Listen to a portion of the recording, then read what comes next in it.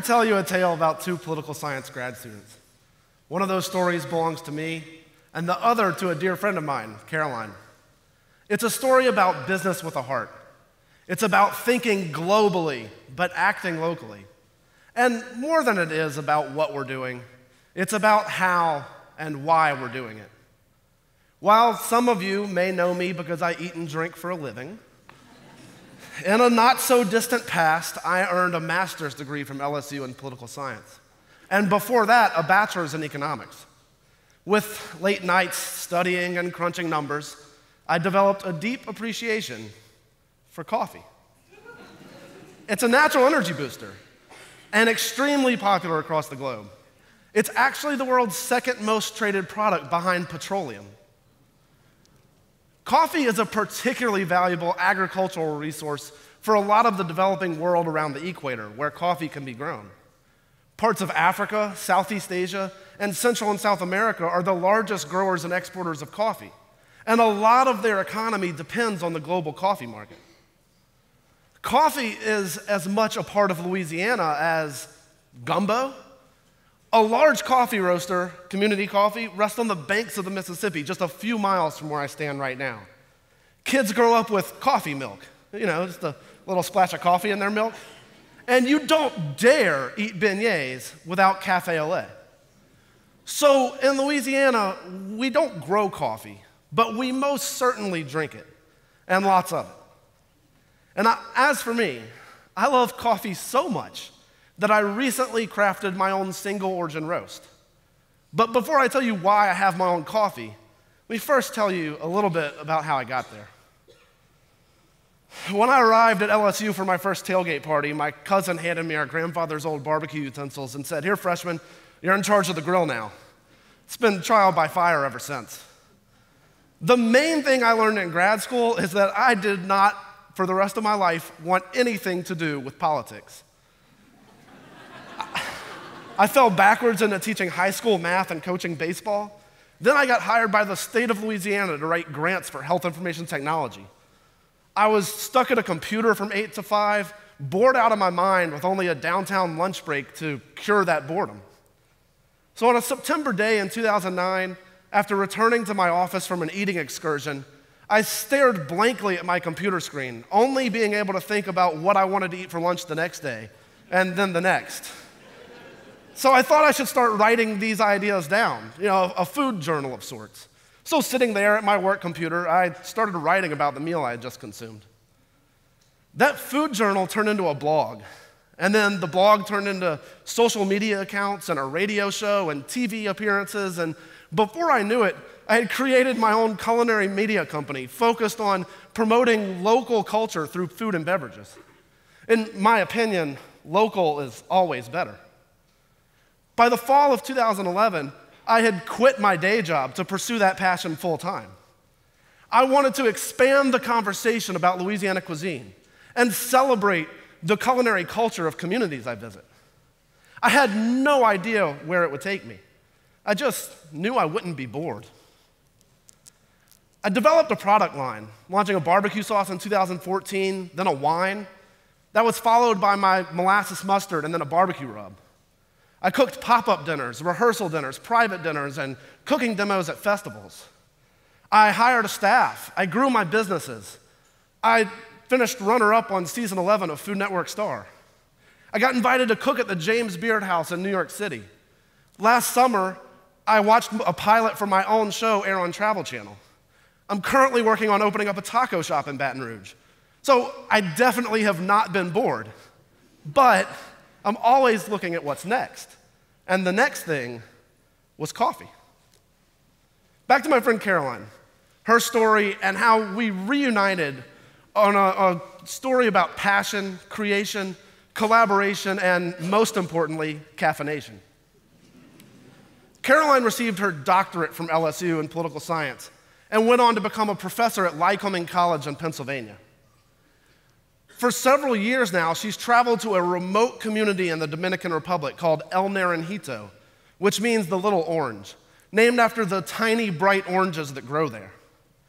In El Naranjito, growing and harvesting coffee is pretty much their only means of revenue.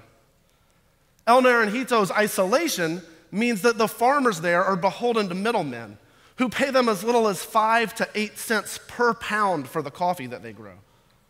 The farmers there are some of the poorest in the world. They live in dirt floor shacks and cook on 3-rock stoves in their houses.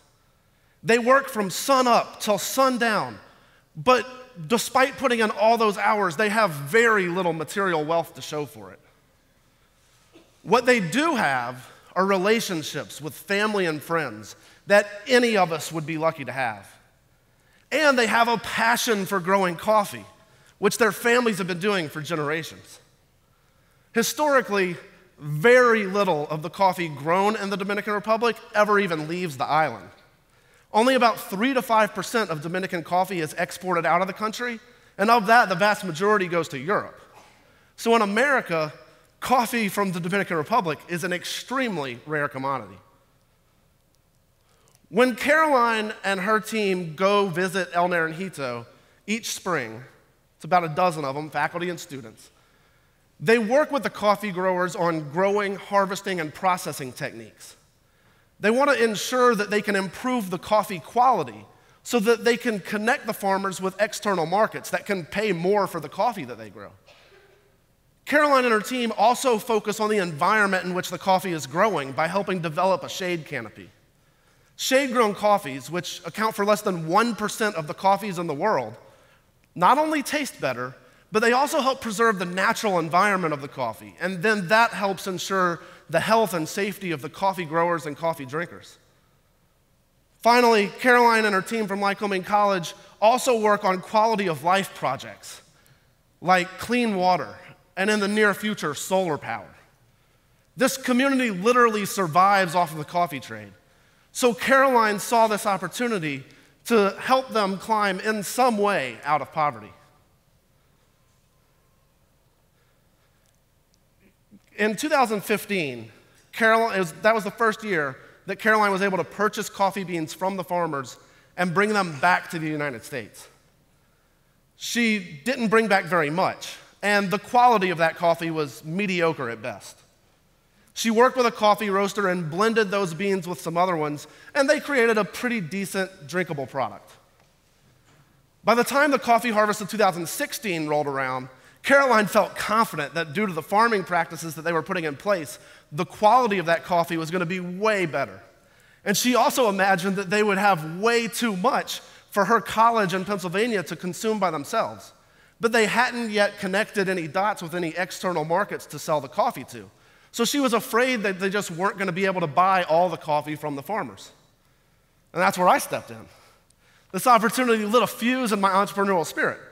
The solution was just staring me in the face. Add a coffee to my line of food and beverage products. The game plan was simple. Caroline would continue to work with the farmers and with the students at Lycoming. She would work with an importer that oversaw the shipping of all the beans from the Dominican Republic to the United States. Her college would use what they needed, and I would buy the rest. I'd have my beans shipped to Baton Rouge's Cafeciteaux Coffee Company, who I'd work with to roast those beans for me. And that was an important step in the process to bring it all full circle. Everything I do in the food and beverage world is focused on eating and drinking locally. I work with local beers, farms, breweries, distilleries, you name it. In order for me to do this project, I wanted it to have a local tie, even though the raw coffee beans were coming from the Dominican Republic. So roasting them here is exactly what we did.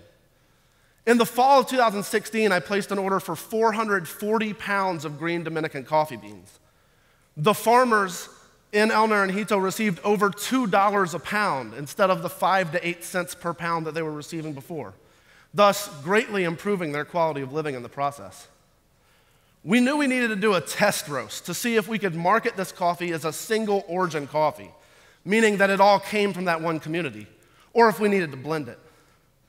So we made that brew, and we all perked up when we tasted it for the first time.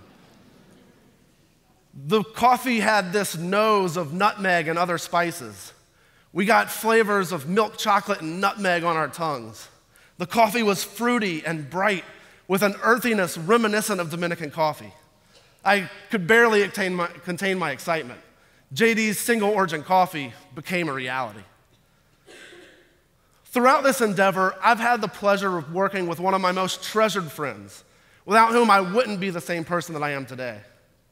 I've enjoyed working with a farm in a country where I've visited and whose culture I hold dear.